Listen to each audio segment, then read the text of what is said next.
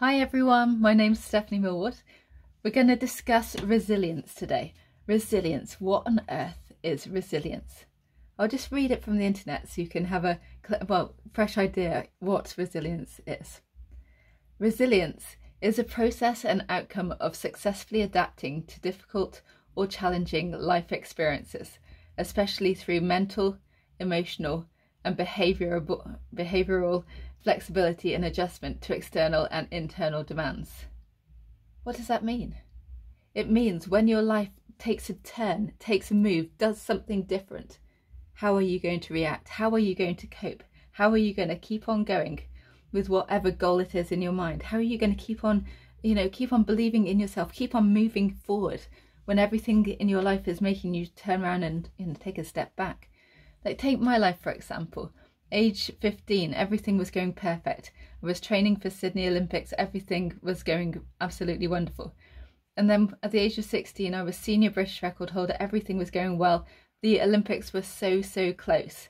Then I went blind and woke up paralysed. My life changed 100% because I had to say goodbye to the life that I had before and welcome this new person who had nothing. It was a whole new page, a whole new story, a whole new world. It was one that I didn't want to accept. I did not want to welcome this new disability. I did not want to welcome this new life.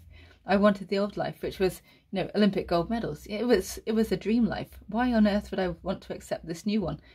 But I had to take it upon myself to say goodbye and say goodbye to the wonderful person that I was before, and to welcome this new person with the disability.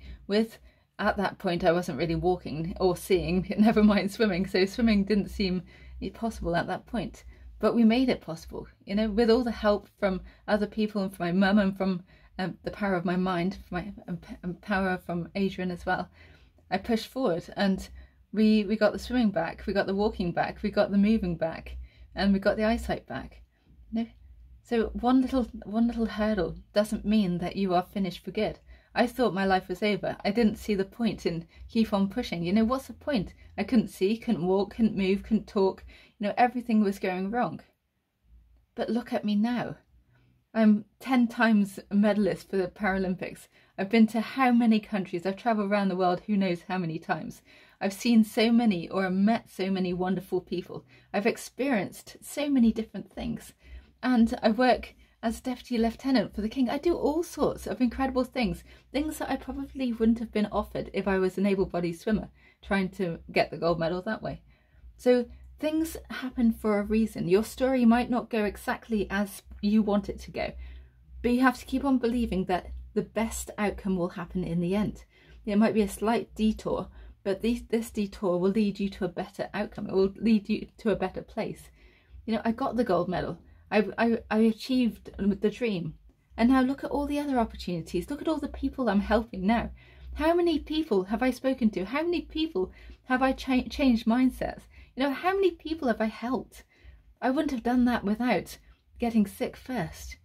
So things have gone fantastic for me by me taking at least 12 steps backwards. It was a massive, ginormous step back. But look how strong it's made me. I think in the book, Paying the Price, that I wrote, I say, God, please give me every single symptom of multiple sclerosis so that I can experience it, so that I can help other people. There's no point giving me one or two little illnesses.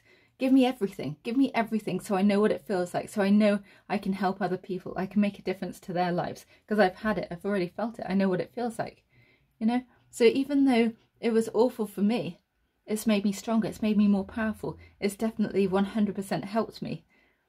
You have to think, how can resilience help you? How can you almost change your route, change your direction, change whatever little route that you are following to make you better, to make you stronger, make you more powerful? How can you change your mind so that you reach the top of the highest mountain in the planet as opposed to the local hill? Where do you want to go? Where do you want to be? Who do you want to be? You can be anything, absolutely anything you want. As long as you stay open-minded, as long as you stay strong, and as long as you stay powerful, you can do anything. This world is fantastic and it's waiting for you to say, please, let me do this.